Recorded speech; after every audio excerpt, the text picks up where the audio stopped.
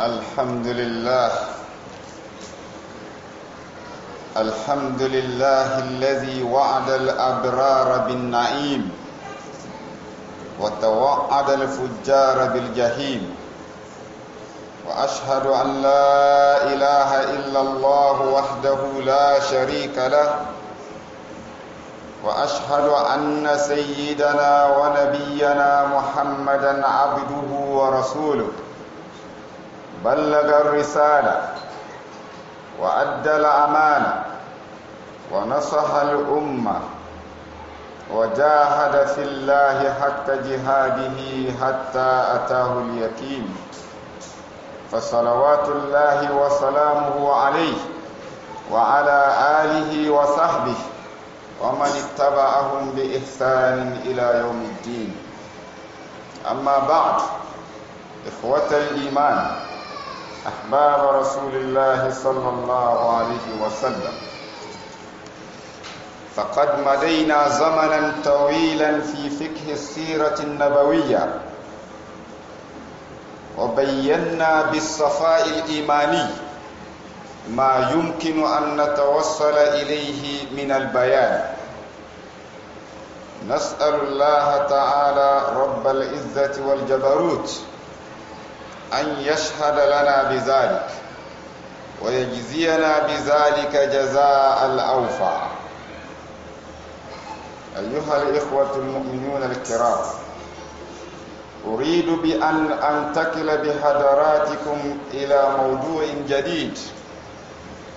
وهو وصف الجنة والنار. ولكن في خطبتنا هذه نعرض مقدمة لطيفة لنمهد الطريق لذلك في اللقاءات القادمة، فحتى يهين ذلك الوقت يقول الحق سبحانه وتعالى في المفاضلة بين الحياة الدنيا والآخرة. اسمعوا أيها الأحبة، ماذا يقول المولى سبحانه وتعالى بعد أعوذ بالله من الشيطان الرجيم: بل تؤثرون الحياة الدنيا والآخرة خير وأبقى. وقال أيضا سبحانه وتعالى: زين للناس حب الشهوات من النساء والبنين والقناطير المقنطرة من الذهب والفضة والخيل المسومة والأنعام والحرث، ذلك متاع الحياة الدنيا والله عنده حسن المآب. قل أنبئكم بخير من ذلكم للذين اتقوا عند ربهم جنات تجري من تحتها الأنهار خالدين فيها وأزواج مطهرة ورضوان من الله والله بصير بالعباد. أيها الإخوة المؤمنون الكرام، هذا موضوعنا اليوم، وأما بيان ذلك سيأتي بعد جلسة الاستراحة. أقول ما تسمعون وأستغفر الله لي ولكم ولسائر المسلمين من كل ذنب فاستغفروه إنه هو الغفور الرحيم. ادعوا الله وأنتم موقنون بالإجابة.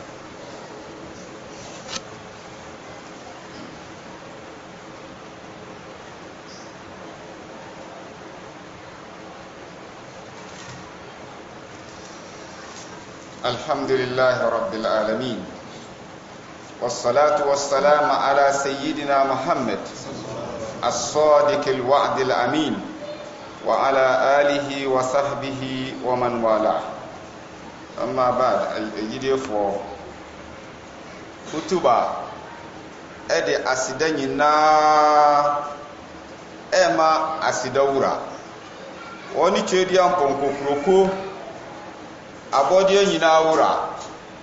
wɔn nso ɛna ɛhyɛ bɔ sɛ wɔde aljanna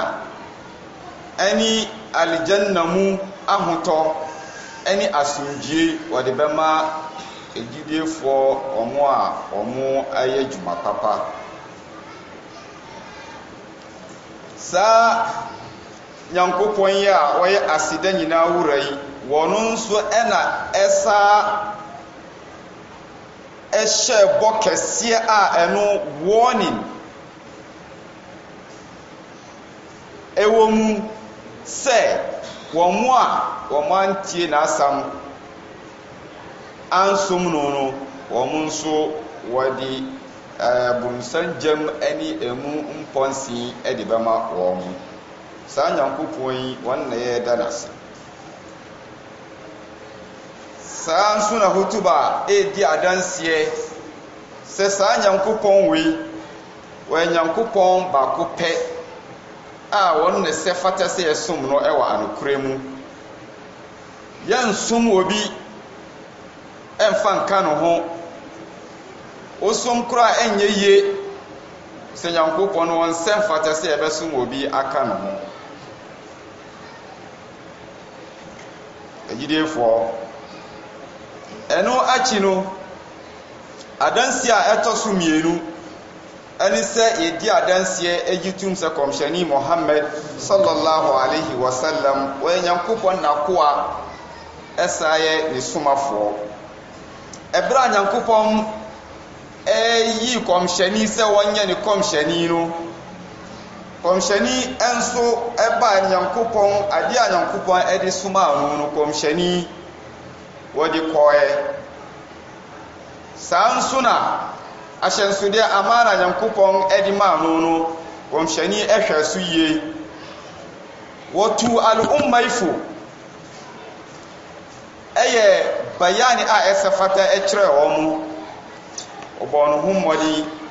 ɛwɔ kwan biara so sɛ ɔbɛtwe ɛdɔm ama na adi n'akyi na wɔde akɔ aljanna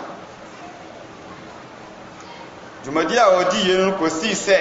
ne mmerɛ soeɛ a nyankopɔn too ne nsa ɛfrɛ no yɛsrɛ nyankopɔn sɛ wɔmfa n'asomdwie ɛne n'adom wɔmfa bi ɛnka kɔmhyɛni Muhammad sallallahu alaihi wasallam ɔne ne fiefoɔ ɛne sahabafoɔ ɛne egyidie ni biara wɔnam kɔmhyɛni Muhammad sallallahu alaihi wasallam ne kwan so egyidefoɔ ɛmmerɛ tenten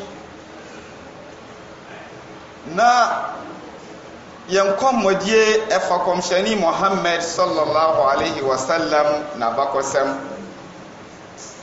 ɛkasa bɛsi sɛ hutuba ɛtwa toɔ koraa agyidefoɔ deɛ yɛtie ɛwɔ kɔmhyɛni Muhammad sallallahu alaihi wasallam na bakɔsɛm mu no yɛntimi nka ne nyinaa beebi a yɛn mmɔdemmɔ ɛkɔduruiɛ no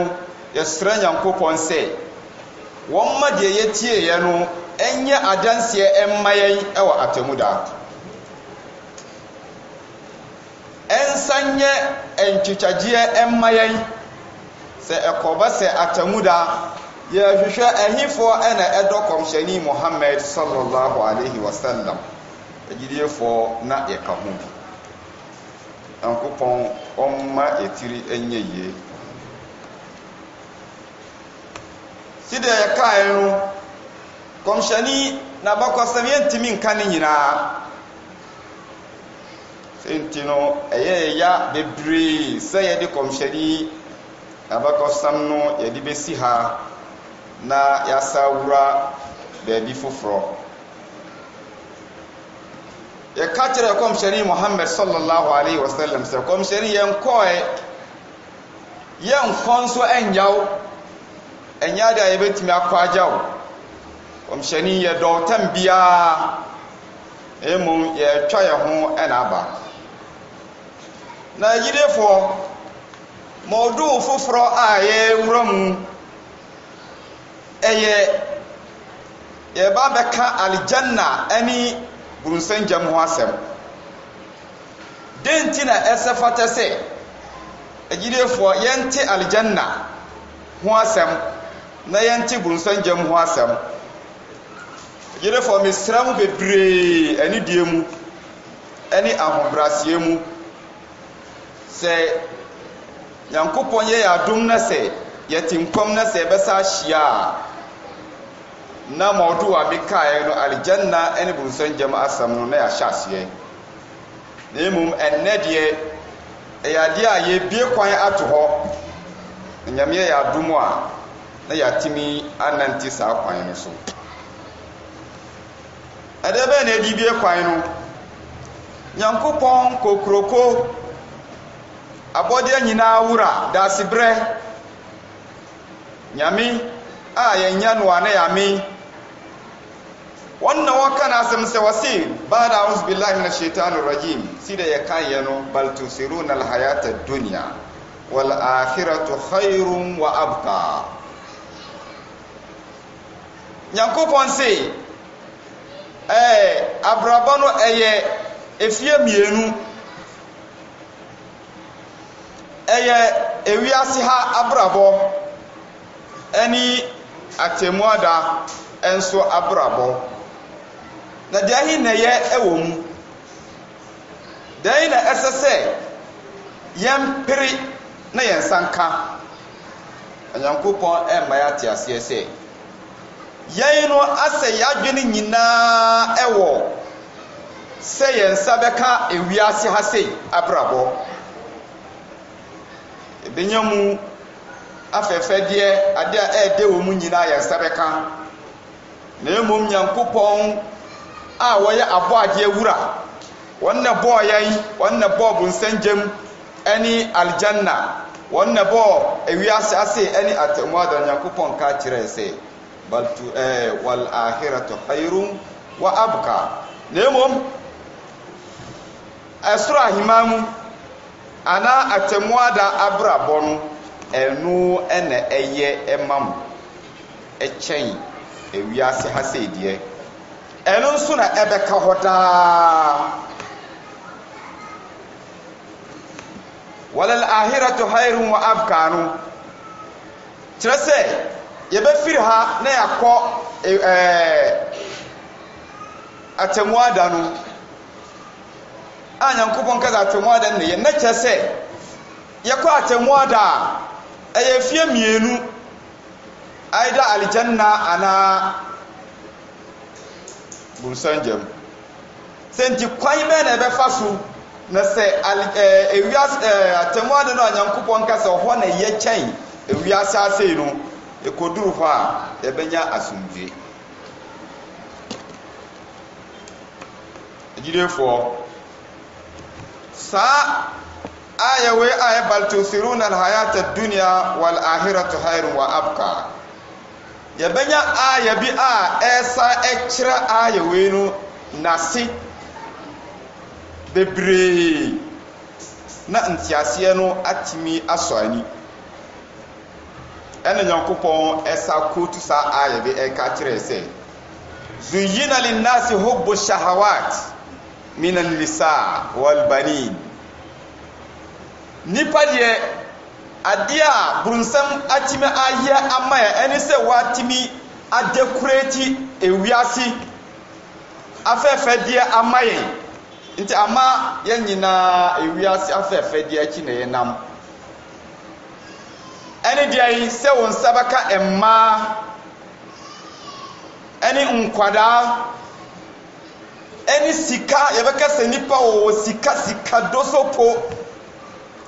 enye se aburo bi na wo ba beton sika no ya paki ene ya de belt atoto ho aye bo millions na yentimi nkai saa na kanipa pese yenkasa ni saka wasan ewo sika eno enye sika sika futuo na chase weenu de gold sika kokko any diamond obia ti sa asimesi ewo sika kokko na obia pejality ehwe no se wo sika eno achi no na nipa ewo mponko akani tetifo no ye oponko bi wo decorate no unye sikani wontimi en decorate ponko no sa se wo sa ponko no muna mo ye sikafo enti enne no ye be change ponko no da ye enne car eno na eye chese eye ka eche cars nyina private cars se vehicle se die be o ye de nyina ye te ha ye nyina ye nim car eye ka ye de car no esisa ponko no a Nyankopon eye ka no tetefo no na ya hwe nipa pese ne nsaka sa car no bi afei wasa pese yen ka se wowo sanantwie wowo nantwie a ye ka se nantwie a wowo no nantwibuo baako ye banye nantwie be 1000 ewo mu na wowo saa ebuo no baako more than 10 saa na nipa pese ne nsa eka eno achi no ye besa ka se asimesi wowo thousands of hectares wowo asasitam kese a kese hectares no yentimi nkan na kase wono nko ani dia saa na kanipa epe wenti na nyina yedi akwaniaba na yensaka we ya na ayede ena Yankopon ka kire se zalika mataul hayati dunya we nyina no wunsaka ewiase afefedie o wunsaka we nyina na se wunye na afela ba kokora emma Yankopon agidefo enya de a wo bai ohiani a wonni we bi a wono wotimi na afela eruku emma Yankopon ndi Yankopon ka kire wo a ye ni abrisa no we nyina wunsaka yede ye be hu se wo na wo kyen wo bia ewiase hase gidefo Yankopon si wallahu indahu husnul ma'a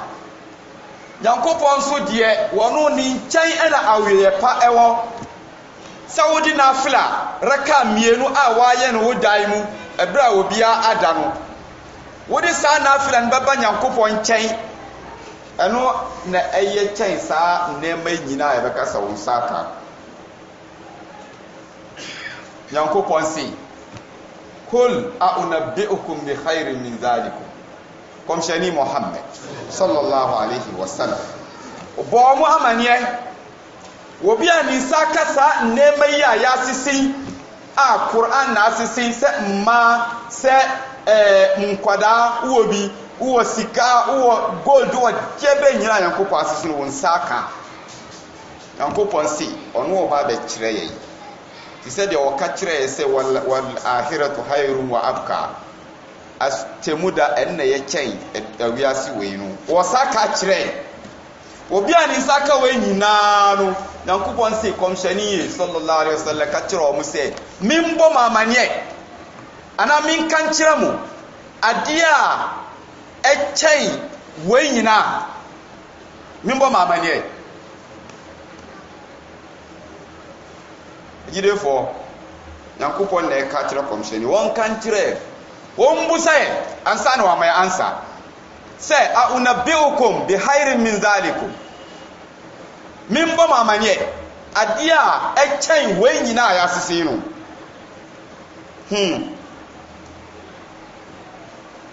Yankopon si omo ma suro nyame omo suro nyame no omo na betima choose between sa mienu we entie wo a obesuro nyame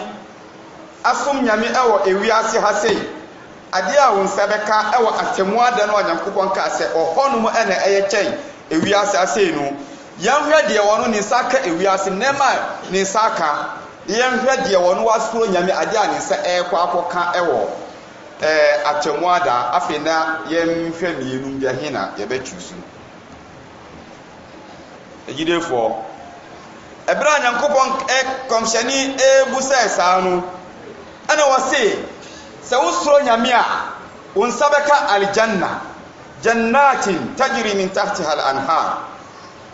yansabeka aljanna a ensu brani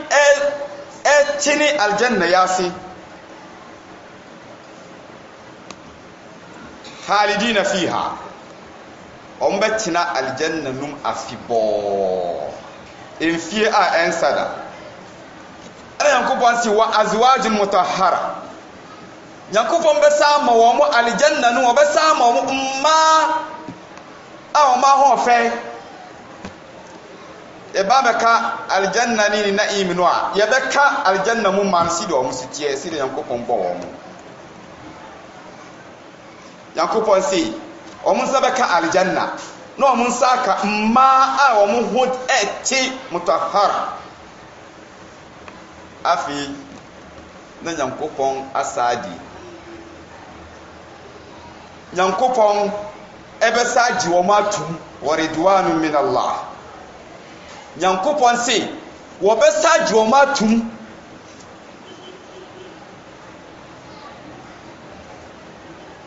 enti agidefoɔ wallahu basirun bil ibad yankopɔn se wɔn wɔhwɛ ninkoa ohun yɛ bebia yɛbɛfa bia ohun yɛ enti wɔn nanim deɛ wɔyɛ saa atemoda adwuma wei aljanna ni ma a wɔn ɛhote ɛni nyankopɔn bɛgye wɔn atumu no wɔn a wɔn sa bɛka wei nyinaa no ɛni wɔn a wɔn ewiase afɛɛfɛdeɛ ɛna wɔn nsa aka no nyankopɔn ni obiara wallahu basirun bil ibad sente egidefoɔ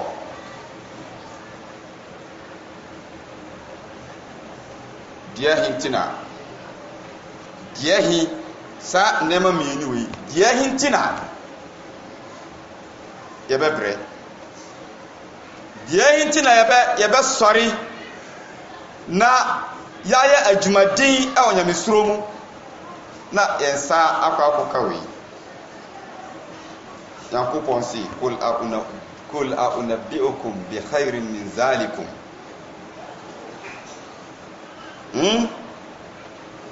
للذين اتقوا عند ربهم جنات تجري من تحتها الأنهار خالدين فيها وأزواج مطهرة ورضوان من الله والله بصير بالعباد أجد فيك رضوان من الله ويا سأحسن ينكفون كسي ورضوان من الله يا بابي ينكفون سي ورضوان الله أكبر وكان رضي الله عنهم waradu anu na nyankopɔn ka kyerɛ wo sɛ waridwanullahi akbar nyankopɔn sɛ ɔbɛgye wo atum na mo nso mo agye nyankopɔn atum ana nyankopɔn sɛ nyankopɔn ɛnyi tumu a nyankopɔn ɛbɛgye atum ɛnna asu kyɛ bibiaa yɛnsaka ɛno a na yɛnsaka bibiaa agidefoɔ sɛnti komshani Muhammad sallallahu alaihi wasallam yɛbɛsa srɛ nyankopɔn sɛ nyankopɔn wɔmfa n'asomdwie ɛne n'adom ɛnsanka komshani Muhammad sallallahu alaihi wasallam na mpayɛ kɛse a yɛbɔ no sɛ yɛsrɛ nyankopɔn sɛ komshani ɛdɛ yɛnim sɛ wakyerɛ aljanna kwan ɛna wakyerɛ yɛ bunsangyam kwan komshani ɛbɔ no hom wɔde biara sɛ wɔde yɛn ɛkɔ aljanna nti saa wenti no ɛna ɛsɛfate sɛ yɛma salati ɛnnɔɔso ɛwɔ komshani Muhammad sallallahu alaihi wasallam wɔne ne fiefoɔ ɛne sahabafoɔ ɛne agyidefoɔ a yɛnam komshani Muhammad sallallahu alaihi wasallam ne kwan so agyidefoɔ yɛ hotuba no ne tiawa no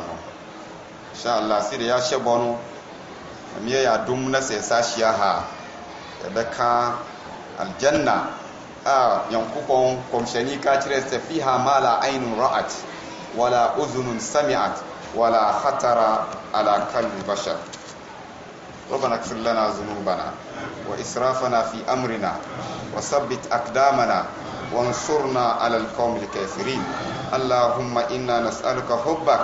وحب نبيك وحب كل عمل يقربنا إلى حبك اللهم يا مثبت القلوب ثبت قلوبنا على دينك اللهم يا مصرف القلوب صرف قلوبنا إلى طاعتك اللهم يا محول الحول والأحوال حول أحوالنا إلى أحسن حال. ربنا آتنا من لدنك رحمة وهيئ لنا من أمرنا رشدا. اللهم اغفر للمؤمنين والمؤمنات والمسلمين والمسلمات الأحياء منهم والأموات إنك على كل شيء قدير. إن الله يأمر بالعدل والإحسان وإيتاء ذي القربى وينهى عن الفحشاء والمنكر والبغي يعظكم لعلكم تذكرون. واذكروا الله العظيم الجليل يذكركم واشكروه على نعمه يزدكم ولذكر الله أكبر والله يعلم ما تصنعون. قوموا إلى صلاتكم.